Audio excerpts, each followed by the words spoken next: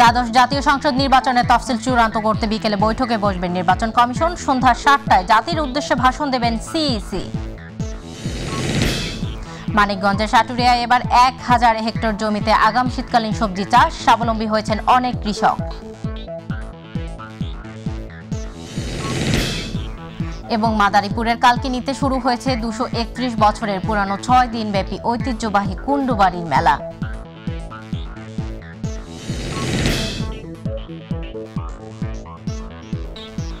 আসসালামু আলাইকুম দর্শক, আমন্ত্রণ জানাচ্ছি মাইটিভি জেলা সংবাদে। আপনাদের সাথে আছি আমি সওদা ইসলাম। শুনছিলেন শিরোনাম, এবারে বিস্তারিত। দ্বাদশ জাতীয় সংসদ নির্বাচনের তফসিল ঘোষণা হবে আজ সন্ধ্যা ৭টায়।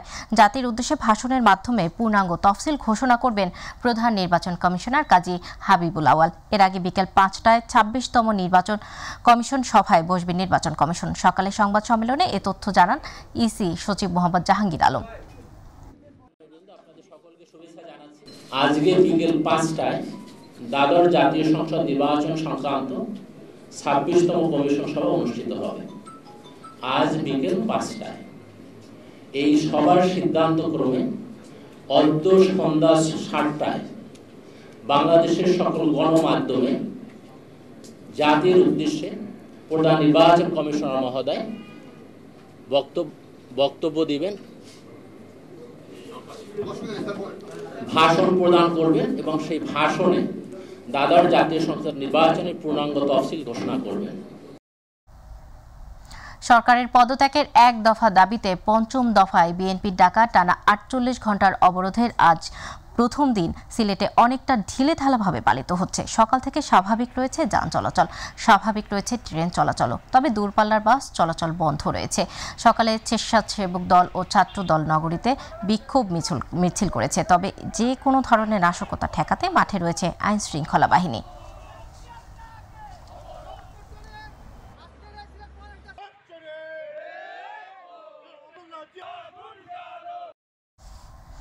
দর্শক, এই মুহূর্তে ভোলা থেকে অবরোধ পরিস্থিতির খবর জানাতে যুক্ত হচ্ছেন সহকর্মী আরিফ হোসেন লিটন। লিটন, ভোলায় অবরোধ পরিস্থিতির কি খবর আছে আপনার কাছে, আমাদেরকে জানাবেন।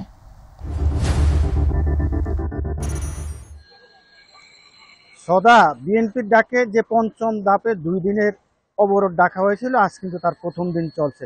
আজ সকাল থেকেই ভোলার যেই রাস্তাঘাটে স্বাভাবিক যান চলাচল আমি দেখতে পেয়েছি। আপনাকে একটি বিষয় জানিয়ে রাখি যে বিএনপি এর আগে যে ৪ ধাপে যে ৯ দিনের অবরোধ দেখেছিল, সেই অবরোধটি কিন্তু এক প্রকার ঢিলেঢালাভাবেই শেষ হয়ে গিয়েছে। তারপরও বিএনপি সন্ধ্যার পর এবং খুব সকালবেলা তাদেরকে মাঠে দেখা না গেলেও বিএনপির পক্ষ থেকে বিভিন্ন সময় জটিকা মিছিল করতে দেখা গেছে এবং কোনো সময় বিএনপির পক্ষ থেকে মশাল মিছিলও করতে দেখা গিয়েছে। তবে আজকের চিত্রটা আপনাকে দেখেছে, আজ সকাল থেকে কিন্তু ভোলার যেই রাস্তাঘাটগুলি রয়েছে, রাস্তাঘাটগুলিতে স্বাভাবিকভাবেই যান চলাচল করছে এবং ভোলা থেকে যে দূরপল্লার বাসগুলি রয়েছে, চরপেশন মহাসড়ক এবং ইলিশা মহাসড়কের বাসগুলিও কিন্তু সঠিক টাইমে সেরে গিয়েছে এবং ভোলা ঢাকা এবং ভোলা বরিশালের যে নৌ রোডটি রয়েছে, নৌ রোডটির লঞ্চ কিন্তু যথারীতি সেরে গিয়েছে এবং দিন দিন কিন্তু তুলনামূলকভাবে যাত্রীর পরিমাণটা অনেকটাই লঞ্চ এবং বাসে বেড়ে গেছে বলে আমি যেমনটা জানতে পেরেছি। অন্যদিকে জেলা আওয়ামী লীগ সূত্রে যেমনটা বলা হয়েছে, আওয়ামী লীগ বলছেন যে সরকারের ১৫ বছরের উন্নয়নের কারণেই কিন্তু ভোলার শান্তিপ্রিয় জনগণ এখন আর অবরোধ বা হরতাল এই জাতীয় জিনিসকে সমর্থন করে না, এমনটি আওয়ামী লীগ বলছে। তবে আওয়ামী লীগ অবরোধের প্রথম থেকেই কিন্তু মাঠে অবস্থান করতেছেন, দলীয় কার্যালয় সহ ভোলার যে গুরুত্বপূর্ণ স্থানগুলি আছে সেখানে তারা শান্তি সমাবেশ করছেন। অন্যদিকে নৌকার পক্ষ স্লোগান দিচ্ছেন। প্রশাসনের পক্ষ থেকে কিন্তু অবরোধকে ঘিরে প্রথম থেকেই প্রশাসন কঠোর অবস্থানে রয়েছেন। প্রশাসন বলছেন যে জনগণের জানমালের নিরাপত্তার স্বার্থে প্রশাসন কাজ করে যাচ্ছে এবং কাজ করে যাবেন বলে প্রশাসন সূত্রে এমনটা জানানো হয়েছে। তো এই ছিল ভোলা থেকে বিএনপির ডাকা অবরোধের পঞ্চম ধাপে প্রথম দিনের সর্বশেষ খবর। সৌদা। লিটন, আপনাকে ধন্যবাদ। দর্শক, ভোলা থেকে অবরোধ পরিস্থিতির খবর জানাচ্ছিলেন প্রতিনিধি আরিফ হোসেন লিটন। দর্শক, চলে যাচ্ছি পরবর্তী প্রসঙ্গে। দক্ষিণ পূর্ব বঙ্গোপসাগরে লঘুচাপটি ঘনীভূত হয়ে পরিণত হয়েছে সুস্পষ্ট লঘুচাপে। এটি আরও ঘনীভূত হওয়ার শঙ্কা করা হচ্ছে। এ কারণে বৃষ্টি হতে পারে চট্টগ্রামে। আবহাওয়াবিদরা বলছেন, দক্ষিণ পূর্ব বঙ্গোপসাগর এবং তৎসংলগ্ন এলাকায় একটি লঘুচাপ সৃষ্টি হয়েছে এবং এটি ঘনীভূত হয়ে সুস্পষ্ট লঘুচাপে পরিণত হতে একই এলাকায় অবস্থান করছে। এটি আরও ঘনীভূত হয়ে পশ্চিম উত্তর পশ্চিম দিকে অগ্রসর হতে পারে। আজ সন্ধ্যা পর্যন্ত চট্টগ্রাম, খুলনা ও বরিশাল বিভাগের এক জায়গায় অস্থায়ী দমকা হাওয়া সহ হালকা বৃষ্টি বা বজ্রবৃষ্টি হতে পারে।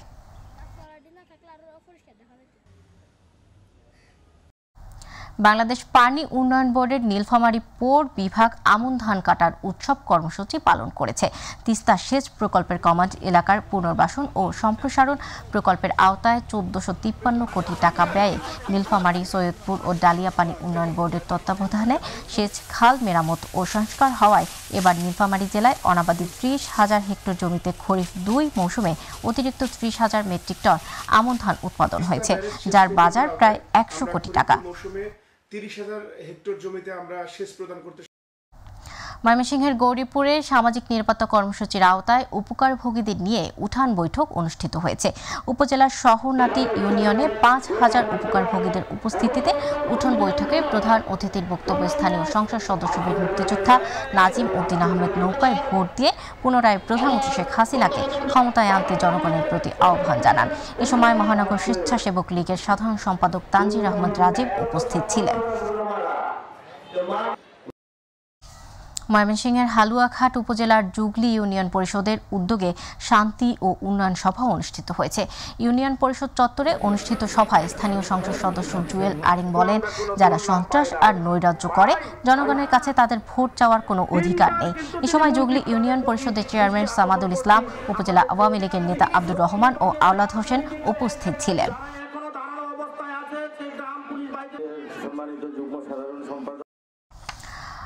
নির্দলীয় সরকারের অধীনে নির্বাচনের দাবিতে মৌন মিছিল করেছে বাংলাদেশ কৃষি বিশ্ববিদ্যালয়ের বিএনপিপন্থী শিক্ষকরা।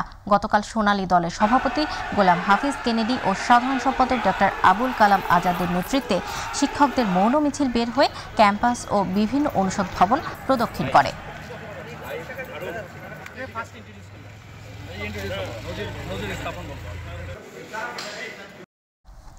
চট্টগ্রাম নগরীর বন্দর থানাধীন কলসি দিঘির পাড় এলাকায় একটি মাদ্রাসার ৪ শিশু শিক্ষার্থীকে নির্যাতনের চেষ্টার অভিযোগে মোহাম্মদ ওমর ফারুককে গ্রেপ্তার করেছে পুলিশ। বন্দর থানার ভারপ্রাপ্ত কর্মকর্তা জানান, মাদ্রাসা শিক্ষক মোহাম্মদ ওমর ফারুক ৪ শিক্ষার্থীকে নির্যাতনের চেষ্টা করে। এর মধ্যে এক শিক্ষার্থী বিষয়টি তার বাবাকে জানালে তিনি থানায় মামলা করেন। পরে মোহাম্মদ ওমর ফারুককে গ্রেপ্তার করা হয়।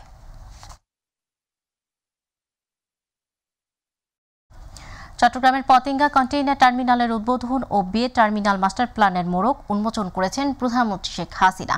মঙ্গলবার গণভবন থেকে ভার্চুয়ালি চট্টগ্রাম বন্দরের গুরুত্বপূর্ণ প্রকল্প দুটির উদ্বোধন ও উন্মোচন করেন প্রধানমন্ত্রী। অনুষ্ঠানে উপস্থিত ছিলেন সংসদ সদস্য এম.এ. লতিফ সহ বন্দরের ঊর্ধ্বতন কর্মকর্তারা অতিথিদের স্বাগত জানান। চট্টগ্রাম বন্দরের নিজস্ব অর্থায়নে ১,২২৯ কোটি ৫৮ লাখ টাকা প্রাকলিত ব্যয়ে নির্মিত পতেঙ্গা কন্টেইনার টার্মিনালে বছরে ২০ ফুট লম্বা ৫ লাখ কন্টেইনার হ্যান্ডেলিং করা যাবে।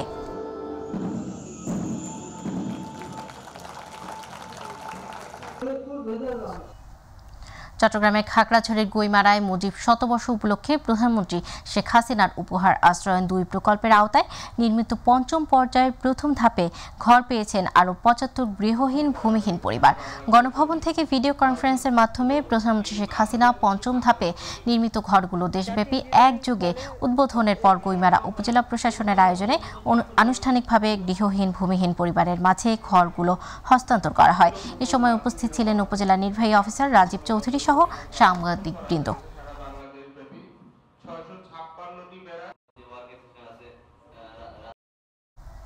ব্রাহ্মণবাড়িয়ায় বিলে ফসলি জমিতে আবাদ মাছের ঘেরে মাছ চাষি এলাকাবাসীকে বাধা ও ব্যবসায়ীর উপর সন্ত্রাসী হামলা ও হত্যা চেষ্টার অভিযোগে প্রতিবাদ সমাবেশ অনুষ্ঠিত হয়েছে।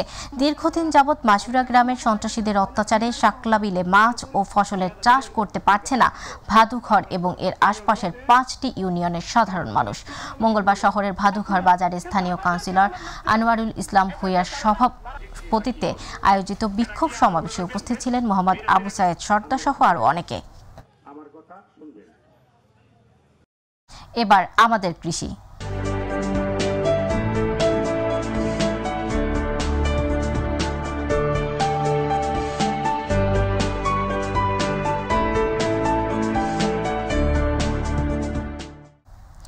মানিকগঞ্জের সাটুরিয়ায় এবার প্রায় 1000 হেক্টর জমিতে আগাম শীতকালীন সবজি চাষ করা হয়েছে।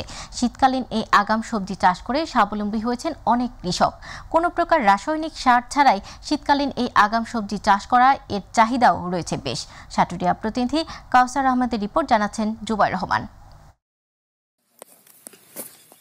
মানিকগঞ্জের সাটুরিয়ার 9টি উপজেলার মধ্যে ফুকুরহাটি ইউনিয়নের আইরমারা ও চামারখাই এলাকাসহ বেশ কয়েকটি এলাকায় শীতকালীন আগাম সবজি চাষ করে স্বাবলম্বী হয়েছেন অনেক কৃষক। কপি, বেগুন আবাদ করছি, সবুজ সার ব্যবহার করলে আমার ফসলাদি ভালোই হয়েছে। এতে আমি ভালো দামি পাইতেছি। জৈব সার ইউজ করার কারণে আমাদের ফলনটা অনেক ভালো হয়েছে। এই পর্যন্ত আমি 5 থেকে 6 লাখ টাকার সবজি অলরেডি বিক্রি করছি এবং 25 থেকে 30 লক্ষ টাকার সবজি ইনশাআল্লাহ বিক্রি করতে পারবো। সাটুরিয়ায় শীতকালীন আগাম সবজি ফুলকপি, শিম, বেগুন, বিটরুট ও গাজর চাষে রাসায়নিক সারের পরিবর্তে ব্যবহার হচ্ছে জৈব সার ও জৈব বালাইনাশক সার, যার কারণে ঢাকা সহ পার্শ্ববর্তী উপজেলাগুলোতে এর চাহিদাও রয়েছে বেশ। আমরা কপিটার দাম ভালো পেয়েছি এবং লাভবান হয়েছি। কৃষি অফিসারের পরামর্শে মোটামুটি এখন অবস্থা ভালো, এখন কপির বাজারও মোটামুটি ভালো, এজন্য একটু স্বস্তি পাচ্ছি। উপজেলা কৃষি অফিসের লোকজন সার্বক্ষণিক সহযোগিতা করে আসছেন শীতকালীন আগাম সবজি চাষিদের, বললেন উপজেলা কৃষি কর্মকর্তা। জৈব বালাইনাশক এবং জৈব সার ব্যবহার করে সবজি চাষ করছে এবং এই নিরাপদ সবজিগুলোর আশেপাশে বাজারে ব্যাপক চাহিদা রয়েছে এবং দামও বেশি। এবং যদি উপজেলা কৃষি সম্প্রসারণ অধিদপ্তর যখনই প্রণোদনা পাচ্ছে এসব কৃষককে সেই প্রণোদনা দিয়ে সার্বিক সহযোগিতা করছে, ফলে এখানকার কৃষক সবজি চাষ করে স্বাবলম্বী হচ্ছে। অন্যদিকে উদ্ভিদ সংরক্ষণ কর্মকর্তা জানালেন, কৃষকদের সদিচ্ছার কারণেই রাসায়নিক সারের পরিবর্তে শীতকালীন আগাম সবজি চাষে ব্যবহার হচ্ছে জৈব সার। বাজারে এইসব সবজির প্রচুর চাহিদার কারণে এই সবজির ভালো দাম পাইছে। দাম পাওয়ার কারণে সাটুরিয়া উপজেলার সকল কৃষক আর্থিকভাবে লাভবান হয়েছে। Jubair Rahman, MyTV news. পর্যটন নগরী কক্সবাজারে বিনোদনের ভিন্ন মাত্রা নিয়ে যাত্রা শুরু করলো শিল্প ও বাণিজ্য মেলা। সাগর পাড়ের শেখ কামাল ক্রিকেট স্টেডিয়াম সংলগ্ন পর্যটন গলফ মাঠে মেলার আনুষ্ঠানিক উদ্বোধন করেন কক্সবাজারের জেলা প্রশাসক মোহাম্মদ শাহিন ইমরান ও পুলিশ সুপার মোহাম্মদ মাহফুজুল ইসলাম। এবারের মেলায় স্থান পেয়েছে ক্ষুদ্র ও কুটির শিল্পের 105টি স্টল সহ দেশীয় প্রসিদ্ধ বিভিন্ন কোম্পানির 22টি প্যাভিলিয়ন। এছাড়াও ডিজিটাল নাগরদোলা, ইলেকট্রিক নৌকা, কার বাম্পার, ওয়াটার বোট, ওয়াটার বল, digital train, jumping speaker, car racing সহ শিশুদের জন্য বাড়তি বিনোদনের ব্যবস্থা রয়েছে। Satkhira institute of nuclear medicine and allied science এর উদ্বোধন করেছেন প্রধানমন্ত্রী শেখ হাসিনা। সাতক্ষীরা জেলা প্রশাসকের সম্মেলন কক্ষে মঙ্গলবার গণভবন থেকে ভিডিও কনফারেন্সের মাধ্যমে এর উদ্বোধন ঘোষণা করেন তিনি। পরে সাতক্ষীরা মেডিকেল কলেজে নবনির্মিত নিউক্লিয়ার মেডিসিন সেন্টারের উদ্বোধনী ফলক উন্মোচন করেন সাবেক স্বাস্থ্যমন্ত্রী অধ্যাপক ডক্টর আফম রুহুল হক এমপি। উপস্থিত ছিলেন বাংলাদেশ পরমাণু শক্তি কমিশনের chairman professor doctor Ashok Kumar Pal সহ আরও অনেকে। নারায়ণগঞ্জ সাইনবোর্ড এলাকায় চিশতিয়া বাউল সমিতি সংলগ্ন একটি খাবারের রেস্টুরেন্টে গ্যাস সিলিন্ডার বিস্ফোরণে অগ্নিকাণ্ডের ঘটনা ঘটেছে। এই ঘটনায় 1 ঘন্টার চেষ্টায় আগুন নিয়ন্ত্রণে আনতে সক্ষম হয়েছে আদমজি ফায়ার সার্ভিসের 2টি ইউনিট। তবে এখনও কোনো হতাহতের খবর পাওয়া যায়নি। এ সময় পাশে থাকা কম্বলের দোকানেও আগুন লেগে পুড়ে গেছে বলে জানিয়েছেন প্রত্যক্ষদর্শীরা।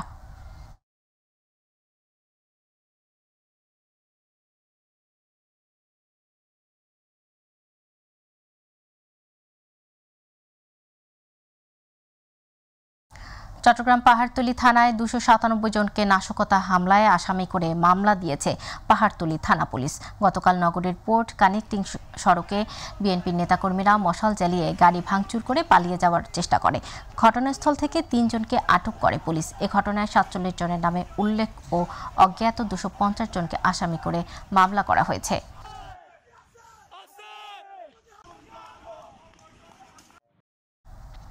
আসন্ন দ্বাদশ জাতীয় সংসদ নির্বাচন ঘিরে লক্ষ্মীপুরের রায়পুর পৌর আওয়ামী লীগের উদ্যোগে মতবিনিময় সভা অনুষ্ঠিত হয়েছে।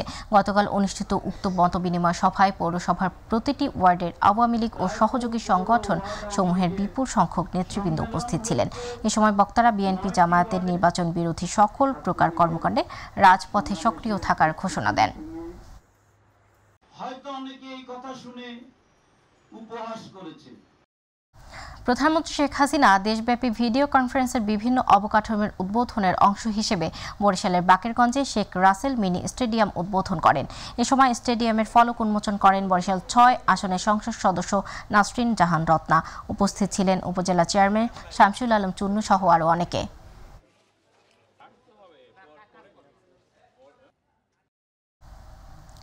বর্তমান সরকারের উন্নয়ন নিয়ে সামাজিক সুরক্ষায় আওতায় সুবিধাভোগীদের সাথে মতবিনিময় করেছেন জেলা আওয়ামী লীগের সাধারণ সম্পাদক ও সংসদ সদস্য মোহাম্মদ আব্দুল ওদুদ।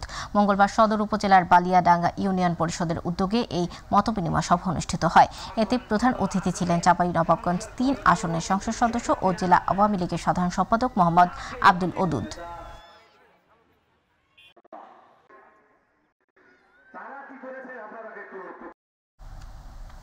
প্রধানমন্ত্রী শেখ হাসিনা ভিডিও কনফারেন্সের মাধ্যমে দিনাজপুরের ফুলবাড়িতে সাব রেজিস্ট্রি অফিসের নতুন ভবন উদ্বোধন করেন। ফুলবাড়ি উপজেলা সাব রেজিস্ট্রি অফিসের নতুন দ্বিতীয় তলা ভবন ভিডিও কনফারেন্সের মাধ্যমে মঙ্গলবার সরাসরি গণপ্রজাতন্ত্রী বাংলাদেশ সরকারের মাননীয় প্রধানমন্ত্রী শেখ হাসিনা উদ্বোধন করেন।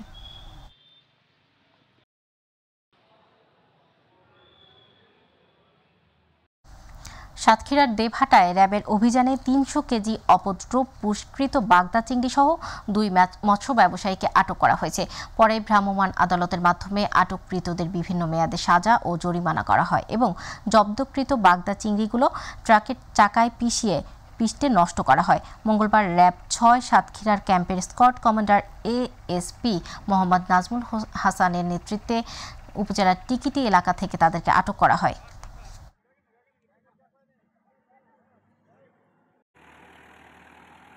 ফরিদপুরের সদরপুরে বাদামি ঘাস ফড়িং সহনশীল ও উচ্চ ফলনশীল হাইব্রিড ধান চাষে সাফল্য নিয়ে কৃষক মাঠ দিবস পালিত হয়েছে।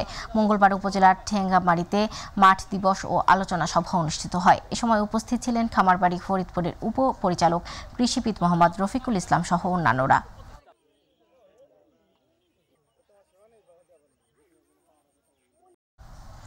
বরিশাল সমাজসেবা অধিদপ্তরের সরকারি বহুতলা ভবন ও ২৫ শয্যার শান্তিনিবাসের শুভ উদ্বোধন করা হয়েছে। নগরীর রূপাতলীতে বহুতলা নতুন জেলা সমাজসেবার ভবন ও বালক পরিবারের পাশে ২৫ শয্যার শান্তিনিবাস এর উদ্বোধন করেন পানি সম্পদ প্রতিমন্ত্রী কর্নেল জাহিদ ফারুক শামীম। এ সময় উপস্থিত ছিলেন বিভাগীয় কমিশনার মোহাম্মদ সাখাওয়াত হোসেন সহ ঠিকাদারি প্রতিষ্ঠানের নেতৃবৃন্দ।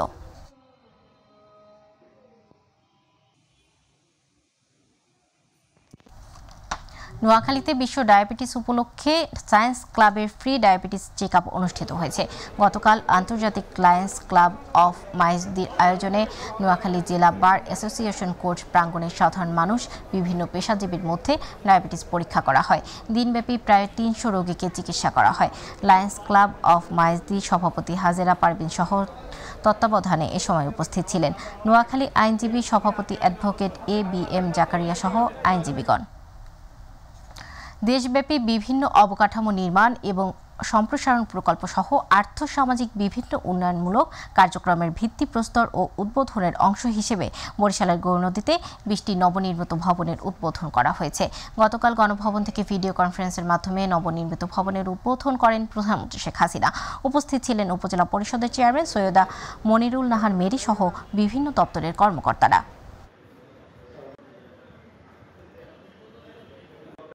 প্রধানমন্ত্রী শেখ হাসিনা ঘোষিত ভিশন ২০৪১ বাস্তবায়ন, স্মার্ট বাংলাদেশ বিনির্মাণ সহ সরকারের উন্নয়নের বার্তা সবার মাঝে পৌঁছে দিতে বরগুনায় বিশাল নাগরিক ও সুধী সমাবেশ করেছেন সদর উপজেলা চেয়ারম্যান মনিরুল ইসলাম মনির। গতকাল বরগুনা শহরের টাউন হল শহীদ মিনার মাঠে হাজার হাজার মানুষের মুখরিত ভিড়ে এই বিশাল নাগরিক সমাবেশ অনুষ্ঠিত হয়েছে। এ সময় আওয়ামী লীগের বিভিন্ন নেতারা উপস্থিত ছিলেন।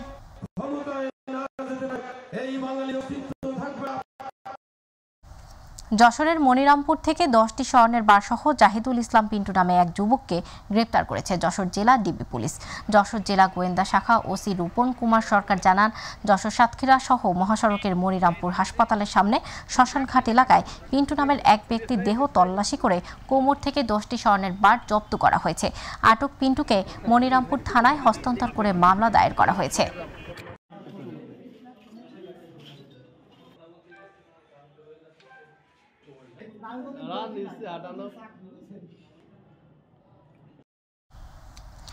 মৌলভীবাজারের কুলাউড়ায় আওয়ামী লীগের শান্তি ও উন্নয়ন সমাবেশ অনুষ্ঠিত হয়েছে।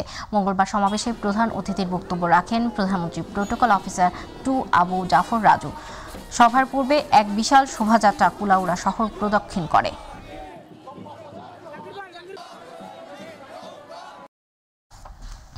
শরীয়তপুরের জাতীয় বীর আলহাজ আব্দুর রাজ্জাক নার্সিং কলেজ প্রধানমন্ত্রী শেখ হাসিনা ভিডিও কনফারেন্সের মাধ্যমে শুভ উদ্বোধন করেন ও সুধী সমাবেশ অনুষ্ঠিত হয়েছে। আয়োজিত নার্সিং কলেজ উদ্বোধন অনুষ্ঠানে ও সুধী সমাবেশে উপস্থিত ছিলেন শরীয়তপুর 3 আসনের সংসদ সদস্য নাহিম রাজ্জাক এমপি। এ সময় আরও উপস্থিত ছিলেন উপজেলা নির্বাহী কর্মকর্তা হাসিবা খান, উপজেলা সহকারী কমিশনার সুজন দাস গুপ্ত, অতিরিক্ত police super Abu Saeed, vice chairman Rashid গোলান্দাজ, Jubo League নেতা মেহেদি হাসান রুবেল মাতবর। মাদারীপুরের কালকিনি উপজেলা শুরু হয়েছে 6 দিনব্যাপী ঐতিহ্যবাহী কুণ্ডুবাড়ির মেলা। প্রতি বছর কালীপূজা ও দীপাবলি উপলক্ষে আয়োজন করা হয় এই মেলার। ঢাকা বরিশাল মহাসড়কে পাশে গোপালপুরের প্রায় 1 কিলোমিটার এলাকা জুড়ে এই মেলা অনুষ্ঠিত হয়। প্রায় 231 বছর ধরে দক্ষিণবঙ্গের ঐতিহ্যবাহী এই মেলাটি কুণ্ডুবাড়ির মেলা নামে পরিচিত। প্রতিনিধি মোহাম্মদ জিয়াউদ্দিন লিয়াকতের রিপোর্ট, জানাচ্ছেন মহিবুল কাদের। মাদারীপুরের কালকিনি উপজেলার গোপালপুরে শুরু হয়েছে 6 দিনব্যাপী ঐতিহ্যবাহী কুণ্ডুবাড়ির মেলা। স্থানীয়দের তথ্যমতে 1792 সালে কালীপূজা ও দীপাবলি উপলক্ষে দীননাথ কুণ্ডু ও মহেশ কুণ্ডু এই মেলার প্রবর্তন করেন। কুণ্ডুদের বংশের নামানুসারে মেলার নাম হয় কুণ্ডুবাড়ির মেলা। বংশ পরম্পরায় প্রতি বছর এই মেলা আয়োজন করা হয়। মেলা শুরুর আগে থেকেই দেশের বিভিন্ন জেলা থেকে কাঠের আসবাবপত্রের সমারোহ ঘটে এখানে। আমি কুণ্ডুবাড়ি ঘুরতে এসেছি, আমার এখানে যা পছন্দ হবে তাই কিনবো। এটা অনেক পুরনো মেলা, আমার কাছে অনেক ভালো লাগছে, আমিও কিনবো। মাত্র আসছি, অনেক মানুষ, ভালোই লাগছে ঠাকুর দর্শন করতে, এবং ঠাকুর দর্শন করলাম। এখন আমরা ঘুরে ঘুরে সবকিছু দেখলাম। ঢাকা বরিশাল মহাসড়কের ভুরঘাটা থেকে গোপালপুর এলাকার দুপাশ প্রায় 1 কিলোমিটার এলাকা জুড়ে মেলা বসে। দেশের বিভিন্ন স্থান থেকে দোকানিরা বিভিন্ন পণ্যের পসরা সাজিয়ে বসেন এখানে। মোটামুটি 5 দিনের মেলা, তো বেচাকিনি খুব ভালো হয়। বেচাকিনি ভালো হইলে আমাকে মোটামুটি ভালো লাভবান হয়। মেলার সার্বিক নিরাপত্তা শৃঙ্খলা ঠিক রাখতে পোশাকি পুলিশের পাশাপাশি সাদা পোশাকে 3 স্তরের নিরাপত্তার জন্য কাজ করছে বলে জানিয়েছেন স্থানীয় পুলিশ প্রশাসন। ভুরঘাটার এই কুণ্ডুবাড়ির মেলা আমরা আয়োজন করে থাকি। এই মেলা প্রায় সপ্তাহব্যাপী বলবৎ থাকবে। 231 বছরের পুরাতন একটা ঐতিহ্যবাহী মেলা। এই মেলা যাতে শান্তিপূর্ণ পরিবেশে উদযাপন করা যায়, সেই লক্ষ্যে 3 স্তরের পুলিশি ব্যবস্থা রাখা হয়েছে। হাজার হাজার লোকের ঢল নামে ঐতিহ্যবাহী এই মেলায় কাঠের বিভিন্ন ধরনের আসবাবপত্রের জন্য এই মেলা বিখ্যাত। গত 12 অক্টোবর রবিবার থেকে শুরু হওয়া মেলা চলবে 17 অক্টোবর শুক্রবার পর্যন্ত। মহিবুল কাদের, মাইটিভি নিউজ ডেস্ক। দর্শক, সংবাদের শেষ প্রান্তে আমরা যাবার আগে সংবাদ শিরোনামগুলো জানিয়ে দিচ্ছি আরও একবার। দ্বাদশ জাতীয় সংসদ নির্বাচনের তফসিল চূড়ান্ত করতে বিকেলে বৈঠকে বসবে নির্বাচন কমিশন। সন্ধ্যা 7টায় জাতির উদ্দেশ্যে ভাষণ দেবেন সিইসি। মানিকগঞ্জের সাটুরিয়ায় এবার 1000 হেক্টর জমিতে আগাম শীতকালীন সবজি চাষ, স্বাবলম্বী হয়েছেন অনেক কৃষক।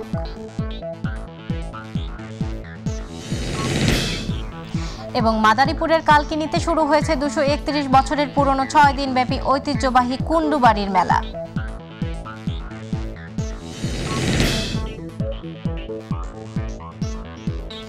দর্শক, এখনকার সংবাদ এই পর্যন্ত। সাথে থাকার জন্য ধন্যবাদ। এছাড়া ইউটিউবে মাইটিভি সংবাদ পেতে ভিজিট করুন youtube/mytvbd নিউজ এবং আমাদের অনুষ্ঠান দেখতে ভিজিট করুন youtube/mytvbangla, facebook/mytvbangla। পরবর্তী সংবাদ দেখার আমন্ত্রণ জানিয়ে বিদায় নিচ্ছি। আল্লাহ হাফেজ।